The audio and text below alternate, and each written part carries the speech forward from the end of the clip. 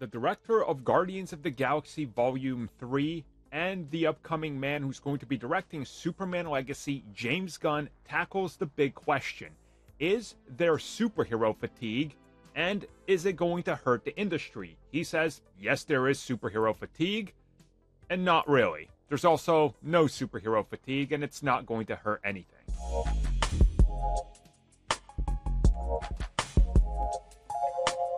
Just so we are clear on this, superhero movies today, and obviously the big bombs notwithstanding, are still doing better than 90% of the other stuff that Hollywood is putting out.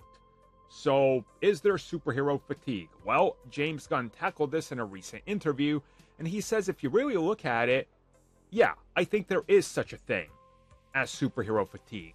But he also says he believes it doesn't have anything to do with superheroes. He says it's the kind of films that they're telling and the type of content that they're in that's really driving consumers. If a film doesn't look that interesting, it doesn't matter if it has a superhero in it or not. People are not going to show up.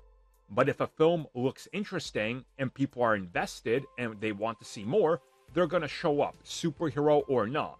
And he pointed out some other films out there in regards to, films that drive audiences that are more recently new because they get buzz going, which I agree with him there.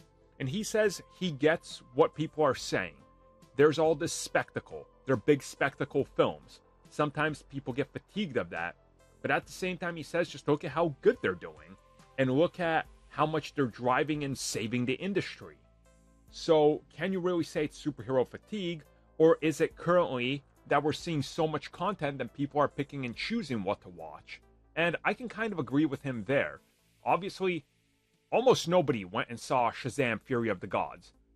But we see that Ant-Man and the Wasp: Quantumania almost made $500 million. Which, back in the day, $500 million was enough to give Iron Man a whole trilogy. So just think about it, right? Like, I get what he's saying, and I kind of agree with him. I think the content and what's in it is going to be more important going forward.